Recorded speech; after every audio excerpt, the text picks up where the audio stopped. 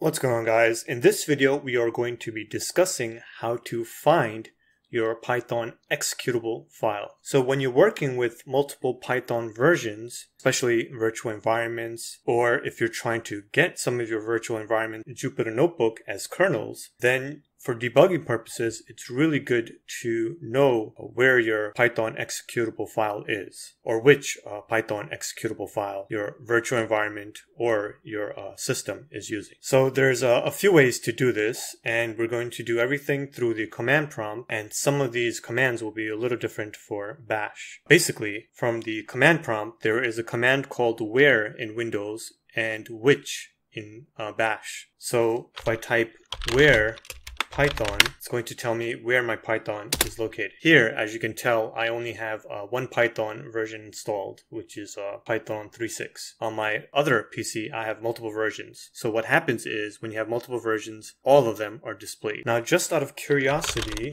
let's see, I have Python 3.6. No, okay, so it's on the other PC. I have Python 3.6 installed. I'm going to check.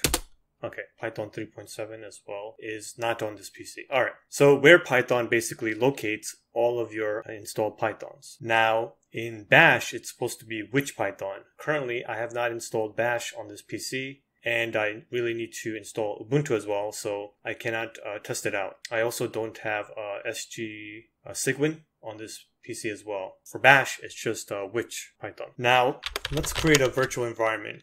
So we're going to do virtual env, and we're going to call it, actually, first I'll move into my desk and we'll do virtual env, and we'll call it test1. Here, we're creating a virtual environment called test1. So if you guys don't know how to make virtual environments, I actually have a video on that, what virtual environments are and what the purpose is of virtual environments. All right, so it's just going to take a few seconds for this to be done. All right, it looks like it's done. Now what we can do is we'll cd into test1, roll this down a little bit. All right, then I think it's scripts activate. This should be a backslash. So now by activating the virtual environment, we are currently in the virtual environment. So if I run Python, it's going to run the Python virtual environment. Now from here, let's try which Python.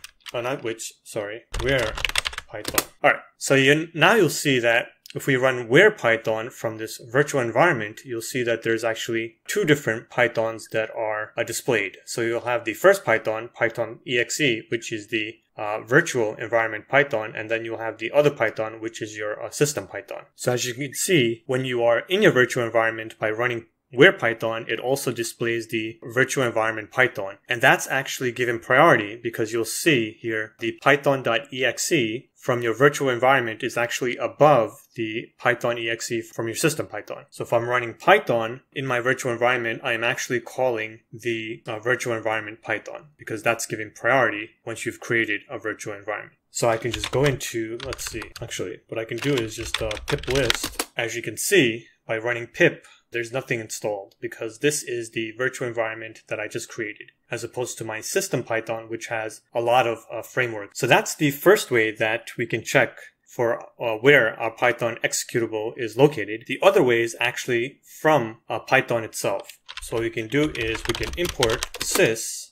Let me go into Python first. We'll import sys. After importing sys, what we can do is we can actually print out sys.executable. So if we run sys.executable, it will run the location of the executable file of the Python we are currently using. So here, I'm in my virtual environment Python. So if I run sys.executable, it will run the path to the Python I am currently using. We'll exit this, deactivated the virtual environment.